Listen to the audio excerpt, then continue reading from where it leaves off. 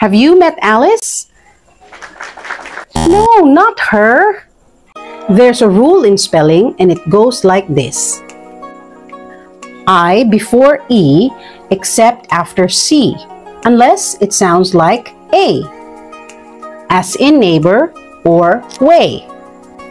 Now this is my personal favorite when it comes to spelling, and when I was younger, it was known as the Rule of Alice. Of course, there are many exceptions to this rule, so maybe it's better to think of it as a guideline, but it can be helpful with words like these. Would you like a piece of cake? Jerry will believe anything. They're planting new grass on the football field. Darnell received an A on his spelling test.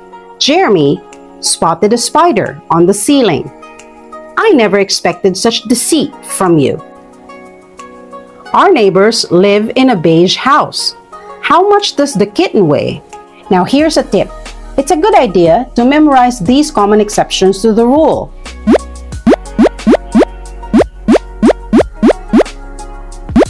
But for the most part, the Rule of Alice applies. Hope this helps.